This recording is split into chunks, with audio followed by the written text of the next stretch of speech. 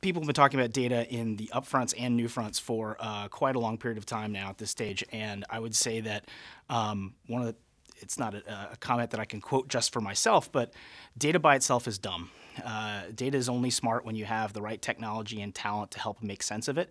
And in fact, you have some marketers who have spent many years being quite expert deployers of data in channels other than digital, who are now trying to find out different ways of making sure that they are stitching all that data together in a way that's meaningful across all channels.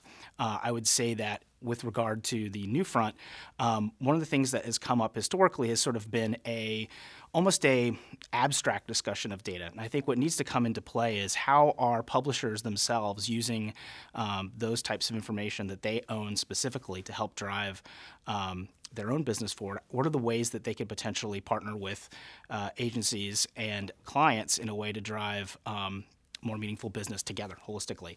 And I think the challenges today that are even more sort of paramount are with GDPR in effect, who owns that data and who's responsible for the integrity of that data and how long you hold it on for has even more sort of risk and complication associated with it. So there's a new sort of sense, I think, of focus and I think clarity that maybe publishers need to sort of shape as they start to talk about marketers about this area.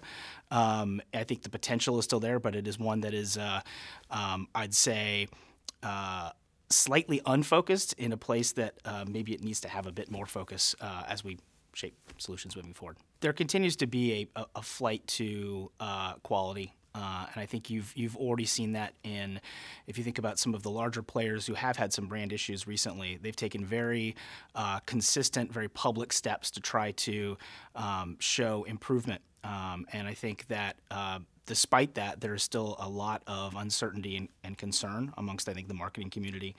And I think that they are at times more comfortable in places where some of the, I'd say automated sort of reliant systems are not the only check that you have in terms of ensuring that the context that your brand is running in is going to be brand safe.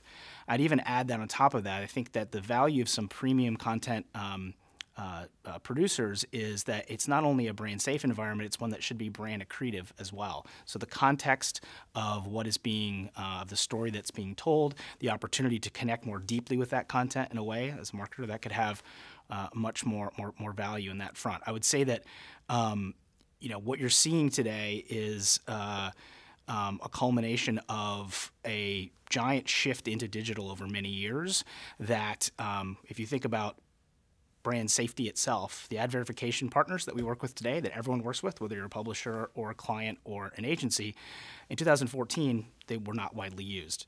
Today, I'd say every one of our clients certainly uses them, and I imagine almost every agency that goes to market uses some sort of ad verification partner.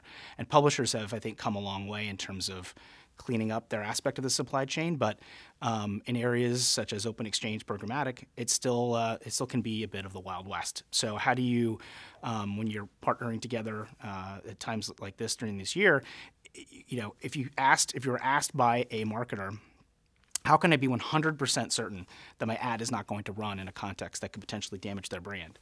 If you're talking about an auction-based biddable environment, you can never be 100% certain. And that's a very real risk that you just have to measure and weigh as you go to market.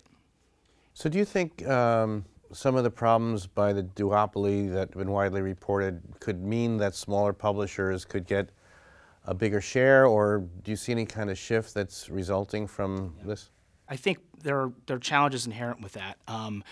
The publishers themselves are dependent and continue to remain dependent, it seems like, on both elements of the duopoly, as you say. And I think that if you think about some of the actions taken coming out of Cambridge Analytica and the GDPR developments, the onus of responsibility on data hygiene and protection of privacy has been shifted to the publishers as well. So there's even more sort of burden, I would say, on them.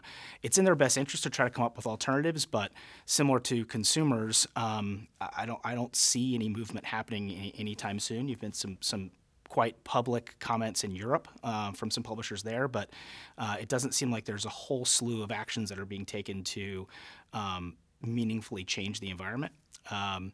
That said, at the end of the day, you can look at both the Google organization and the Facebook organization and the investments they're making in original content development.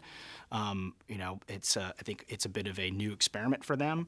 There are many players in the historical non-duopoly publishing world who do that very well. So I think, again, it comes back to the value of content, the value of premium environments in which to engage with that content. Consumers want it, and I think ultimately marketers will too.